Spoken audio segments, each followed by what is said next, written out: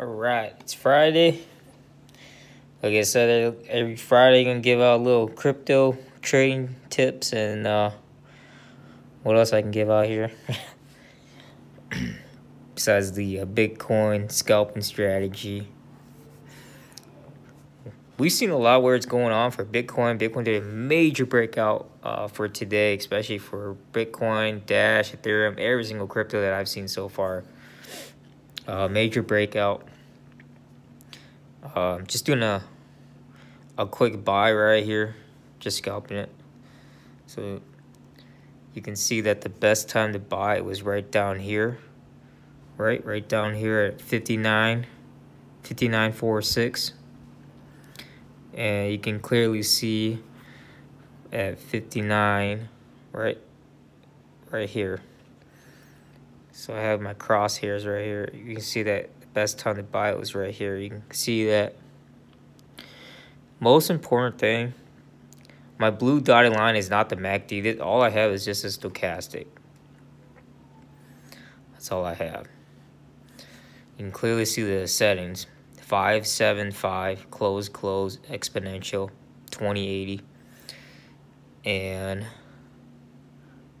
notice what I'm showing you is the blue dotted line, which is your signal. Alright, so I'm gonna go back here, is your signal. Okay, and I have it set at 4. Now I'm going to show you guys why the signal. I'm going to take my main line and make it a 1 pixel. By looking at the signal, let me take off these crosshairs. By looking at the signal, it's a better confirmation to buy and sell versus off the main line. That's just what I've seen so far. And so you can clearly see that the candlestick structure is trying to push above and create an uptrend above the 10-day moving average on the blue line up here on the main window. But what you see right now is that it's struggling to break above 6100. 6134. And it's on the 15-minute chart. So if you were to go to the 4-hour, okay, you can see that this blue line is starting to curve to go back up. So if you're swinging it, you can swing it all. What I'm going to do is I'm going to try and swing it for 6,300. Reason being is because that blue line, that blue 10-day moving average, the 10-day simple moving average, most of the time when it breaks out going down a downtrend for so long, it'll try to retrace back up, and then it'll end up just hitting. It'll end up hitting right here, and then go straight back down from here, like bouncing off the 10-day moving average. Now, if you have the Bollinger Bands, it's a little bit more precise. So I'm going to add this here. It's all default. Okay. You can clearly see by using the Bollinger Bands, you can clearly see it broke out 1, 2, 3, 4, 5 times, right?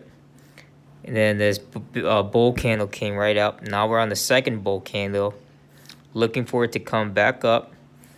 Okay, and you can clearly see the crossover right here, where the blue line is a 10-day moving average crossing the 20-day, which is your middle band.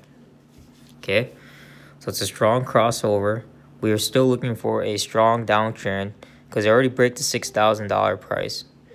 I'm looking for 5,500 and 5,000. Once it breaks 5,000, I'm looking for that 4,700, 4,800 monthly chart. Either on the monthly chart or the weekly chart for that support price to break through, and then we leave for 4,000 long term. So overall, we are following a long-term downtrend from the way I see it. Clear confirmation of a crossover from the 10-day in the middle band here, and it's just trying to retrace back up, and like I said, I'd be looking at TP taking profit at 6,300 or 6,200 just to be on the safe side, depending on how high this 4-hour oscillator goes up to. And so there you guys have it. It's just a quick video using the stochastic. Like I said, I like the signal line because it's a lot more better confirmation than the main line. And you can clearly see I have 575. So there you guys have it.